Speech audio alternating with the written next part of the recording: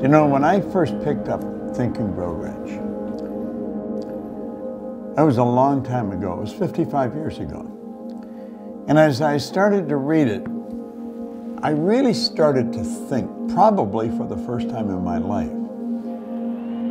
If you ask the average person on the street, they would say that everybody thinks, but the truth is very few people think. Mental activity does not constitute thinking. And what this book really got me doing, it got me searching for meaning to life. Why are we alive? What are we going to do? What are we doing with our life? And I started to realize, I was 26, there was no meaning to my life. I woke up in the morning and I did whatever I did, and I laid down at night and I went to bed. And I was doing this day after day after day for 26 years. But as I started to read this book, and I started to study the lives of people that had really done something with their life, and then everything that I studied indicated that what these people, the real giants of history, they were no different than you and me. And the more I studied, I think the more I began to search for meaning for me, for my life. I honestly believe if you have no meaning for life, if you're not on a journey into meaning, your life is very shallow. And you live like the minnows. You got to get out into the deep. You've got to really put some serious meaning into life. Now, I began doing that 55 years ago. Not like I am today. I think it's been a gradual process. I'm becoming probably more and more aligned with the idea of searching for meaning to everything I do every day. I don't want to do anything just to do it. I want it to have some meaning to it. And I honestly believe if I can help other people do the same thing, then I'm accomplishing what I'm setting out to accomplish.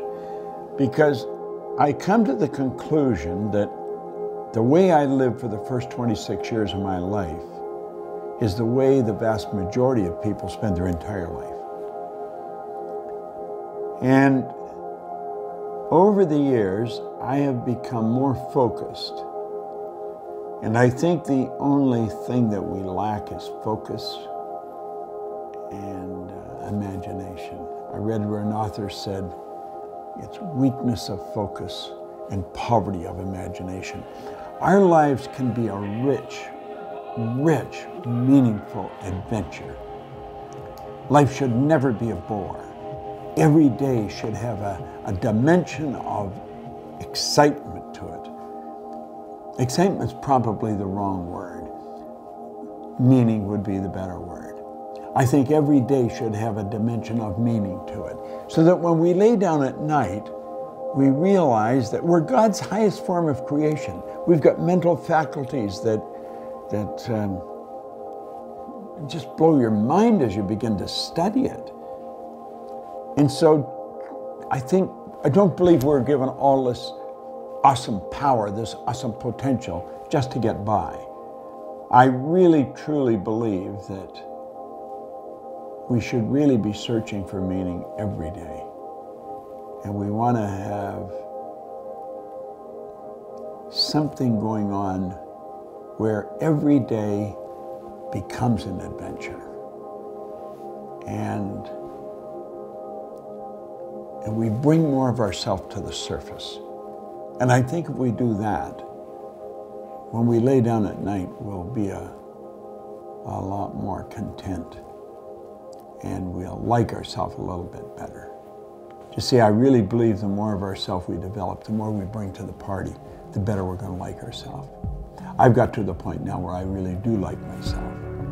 And I'm not swayed by other people's opinions and If somebody else doesn't like me, that's their problem. I think I'm a nice guy, and if they don't, that's probably something in themselves they don't like. And I think it's important that we like ourselves. I think it's important that we understand the depth there is to our potential.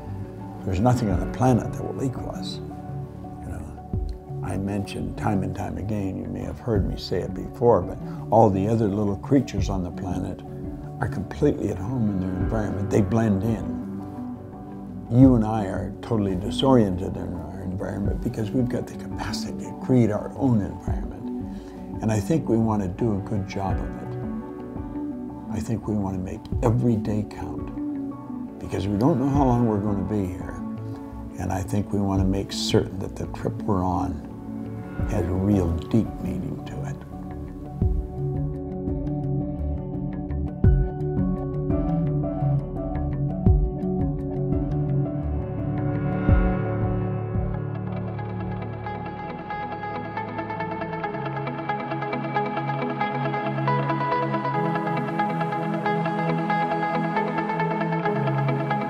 Check us out at ProctorGallagherInstitute.com for tips, tools, and resources.